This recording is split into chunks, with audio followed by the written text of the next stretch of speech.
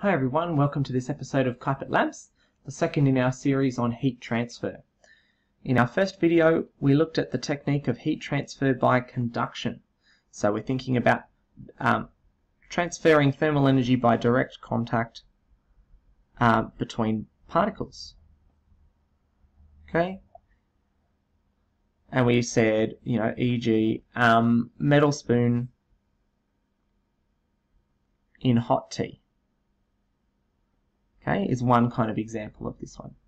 Okay, and then the second in our series, which is what we're going to focus on today, is this idea of convection. And then the third one, which will be the next video, is about thermal radiation. Okay, so convection is where we're going to spend our time today. Okay, so when we're thinking about convection, okay, I want you to picture, okay, a container, a beaker of water. Okay, so let's just kind of say, alright, so this is it's a thing of water.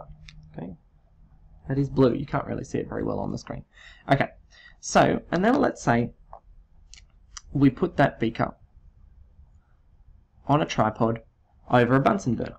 Okay, so there's our flame, our source of heating. Okay, remember heating being an action, being a verb, not a thing. Okay, so what happens here?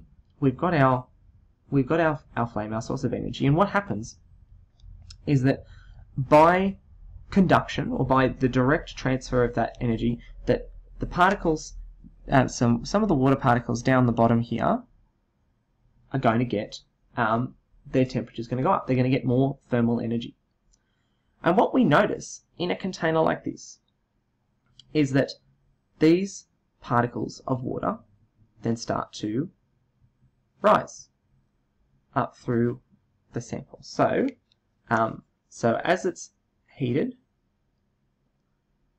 okay, it starts to rise. Okay, rise up through the container. Okay, what happens is that eventually it kind of reaches towards the top, or it gets further and further away. What happens is that then those water particles kind of going around down this way start to cool. That is, when we use the word cool as the opposite of heating, so that is lose thermal energy. Okay, what then happens from there is that they start to sink down again. Okay, so if we could trace these water particles, then they kind of work their way back down the sides of the container in this kind of pattern, getting down towards the bottom. Okay, and what happens? So we trace them up here, and then around, and then down.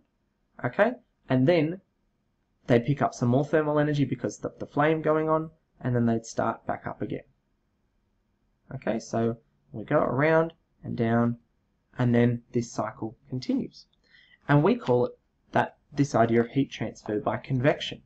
Okay, so it's transferring thermal energy by movement of particles from one place to another, e.g. hot water circulates in our beaker. Okay, so we see, let's see if I can kind of map this out a little bit more step by step for you. Okay, so we gain thermal energy, that is, we start to rise, and that is because we're less dense. Okay, then we start to cool, that is lose thermal energy, and so then it sinks, that is becomes more dense. It kind of goes back to its original density, which just kind of relates to how much the particles are squished together or packed together in that substance. Okay, and then we wash, rinse, repeat.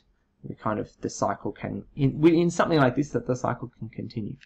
Okay, so we can experience this in a number of different situations. So hot water circulating in a beaker, okay, and so we can think about hot air, this idea of, that we often refer to in everyday life, of hot air rising, like in a hot air balloon, okay, is this idea of convection, that then when we heat up that gas, that it starts to rise up through the cooler air around it, making the hot air balloon lift off the ground.